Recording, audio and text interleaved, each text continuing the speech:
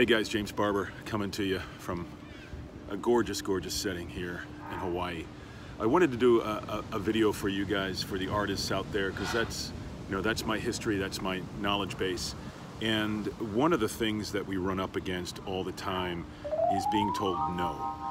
No, you can't. No, you're not. You can't have the job. It's too hard. This business is too difficult. And you know, continually met with the aspects of being told you can't and you won't. Without question, it is one of the most difficult professions to succeed. The competition is incredibly fierce.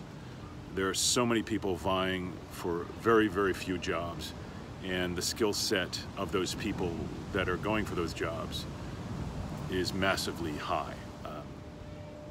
I kind of parallel it to a professional athlete where you have a certain number of NBA teams, a certain number of NFL teams, baseball teams, hockey teams, and every kid wants to be an NBA star or an NFL star, and the competition is so high for just a few jobs. And when you think about it in terms of Broadway or film, they shoot a limited number of films per year, they shoot a limited number of television shows per year. There's only a certain number of Broadway shows that are going on at any given time, and within those shows and films and television shows, there's a limited cast.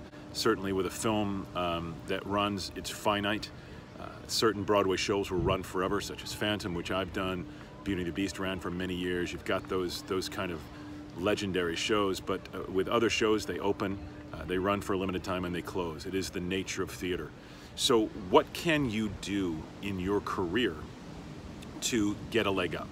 Well, one of the things that I did, and I still do, is I surround myself with people who are going to make a difference. Filmmakers, writers, actors, singers, but make sure that that group of people has the same focus, the same determination, and the same goals that you do in many ways. In other words, how are you going to achieve your goals? You can attach yourself to friends who are like-minded, who say somebody is a writer and you're an actor. You can write something together. You can go out and create something and help each other move forward toward your goals. That is something that oftentimes is not done. Artists are often left as solitary pillars, like a buoy bobbing in the ocean. If you create a collective, if you create a group of people that you surround yourself with that have the same goals and same mindset, you can achieve great things. And then when the no's come or the negativity comes, in terms of I didn't get this job, or I didn't get this audition, or my script wasn't accepted, or I couldn't raise the money for my film, you can go back to that collective and you can talk about it with the group and figure out ways and strategize ways that you can overcome those things and maybe find a different path to it. Find a different path to raising the money for your film. Go out and grab an iPhone like I'm doing right now and create content that is yours that you can go out and start putting out into the universe. So that's one little insight, guys. Surround yourself with good people, like-minded people that have the same mindset, and you'll stand yourself in good stead. All right, guys, continue to thrive. Please go to jamesbarbour.com, sign up for that newsletter. We're going to be launching some great stuff. Follow me on Facebook at James Barbour Now, Instagram, Twitter. We do Thrive Thursdays and Thrive live streams on a continual basis through Facebook. YouTube page is at James Barbour Now. There's some exclusive content on there as well.